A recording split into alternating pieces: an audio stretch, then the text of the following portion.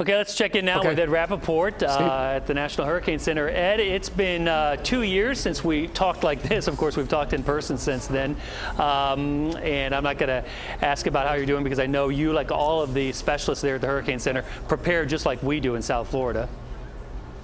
That's right. I spent time today bringing in the yard equipment and tables, and tomorrow might be the shutters.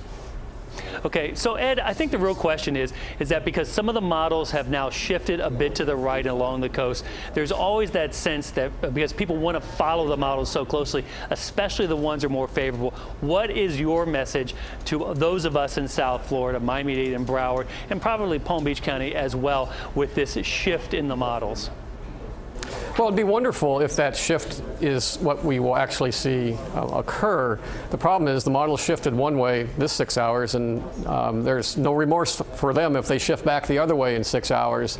So at this stage, all of South Florida and the central part of the state need to be ready for a possible significant landfall later on Sunday and Monday.